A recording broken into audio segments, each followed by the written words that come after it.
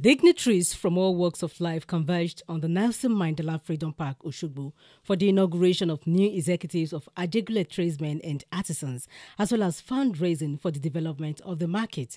In his address, Governor of the State of Osun, Ajegunle, who was represented by the State Attorney General and Commissioner for Justice, Dr. Ajibola Bashiru, expressed appreciation to the group for their unalloyed support and loyalty to his administration. The governor emphasized that his government resolve to create enabling environment for small and medium-scale industries to thrive has been judiciously pursued through the provision of loans for business owners, in addition to investing hugely in infrastructure.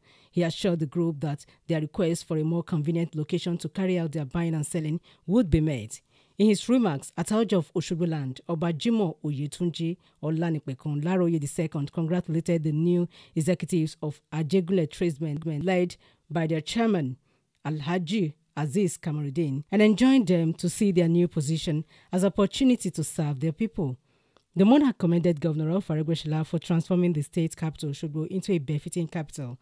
The event climaxed with decoration of new executives of the group by the Commissioner for Commerce, Cooperative Industries and Empowerment, Mr. Jayoba Alagbeda.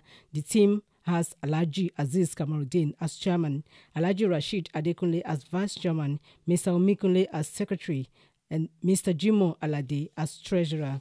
In his acceptance speech shortly after the inauguration, the chairman, Alhaji Kamaruddin, lauded Governor Ajegunle for his relentless effort at developing the state through massive infrastructural projects.